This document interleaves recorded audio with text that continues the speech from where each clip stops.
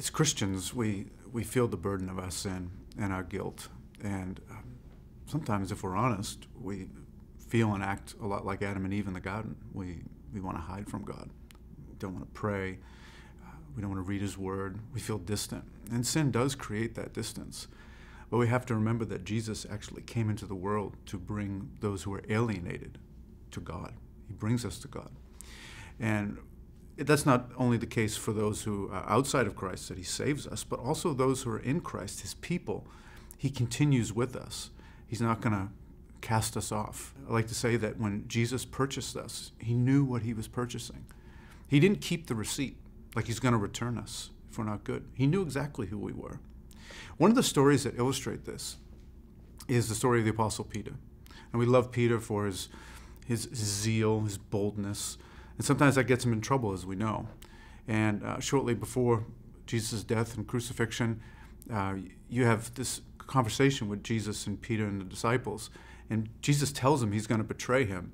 And Peter's confident, no way. And even Jesus saying that He's praying for Peter after he sins, that He would return and strengthen his brethren. And Peter's even resistant to that, like, you don't need to pray for me. I got this. I'm fine. But then, of course, we know what ends up happening. After Jesus, on the night of His crucifixion, we find Jesus alone. His disciples run. And Peter's following at a distance. And he's outside the courtyard watching.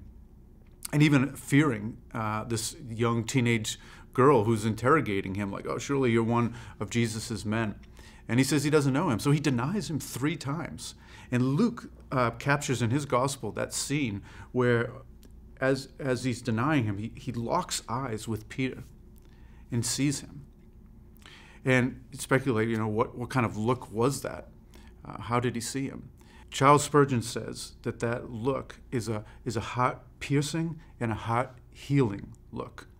That in one instance, Jesus looks at Peter, and Peter locks eyes with him, and he sees the blackness of his sin and the beauty of Christ's mercy.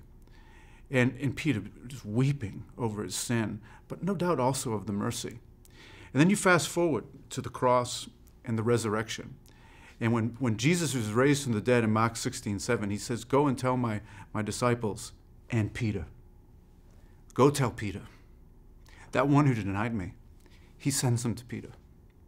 And so they go and get the disciples, and they bring them back to Jesus. And they have this meeting in John on chapter 21 where Jesus is sitting with Peter on the shoreline having breakfast. And 3 times Jesus asks him if he loves him. And Peter answers in the affirmative 3 times. No doubt comparing it to parallel with Peter's 3 denials. And Jesus tells him he has work for him to do. And He enlists him in service. So not only does our sin not separate us ultimately from God as Christians, Christ has paid for that sin.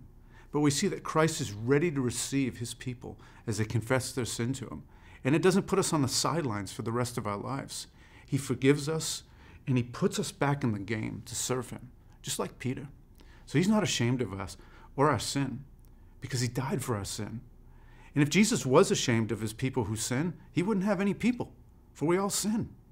Isn't it good to see Christ in His continuing love for His people?